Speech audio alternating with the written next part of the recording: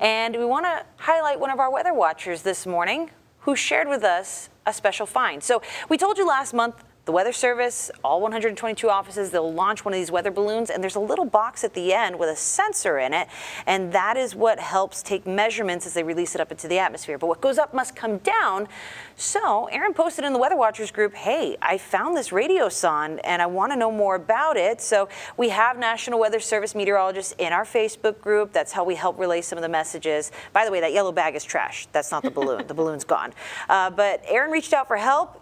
He was put in contact with the NWS Brownsville Weather Forecast Office. They're responsible for our southern 3 counties, so they contribute to our forecast. They were able to track down the date that radiosonde went up, and here's the data from it on this chart.